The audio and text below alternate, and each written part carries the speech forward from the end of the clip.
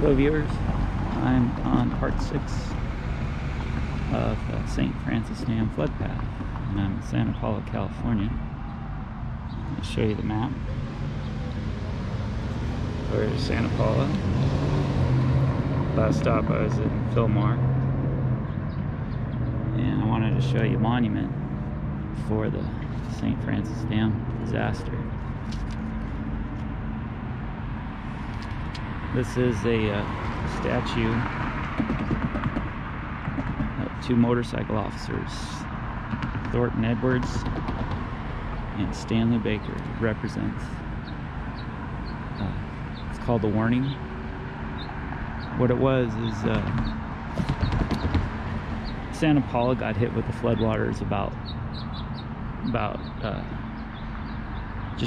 just after 3 o'clock in a.m. But about 1:30, there was an urgent message sent out by the telephone operators in Santa Paula, and it related to the police officers and city officials. And it got word to the police officers, and they drove around the low-lying areas of Santa Paula, warning people that a flood was coming. And they probably saved countless lives, letting everybody know to get to the higher ground.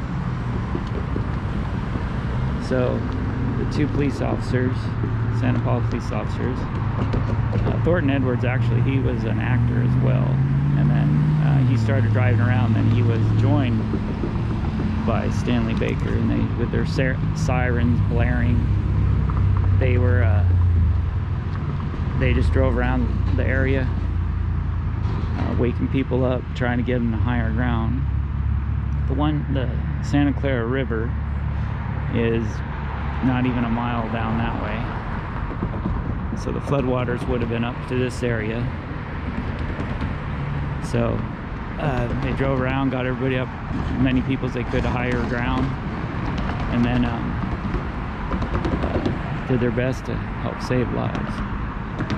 So I wanted to film this monument for them, make it not all about tragedy and destruction.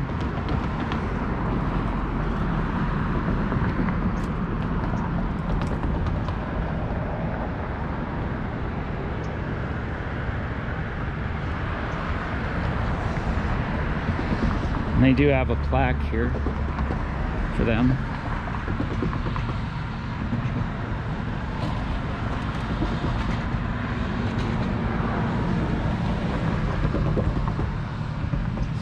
You can always Google this, the St. Francis Dam sculpture, and you can read more about it. So this is dedicated to these two officers to help save lives. So anyway, flood, like I said, I'm in Santa Paula, and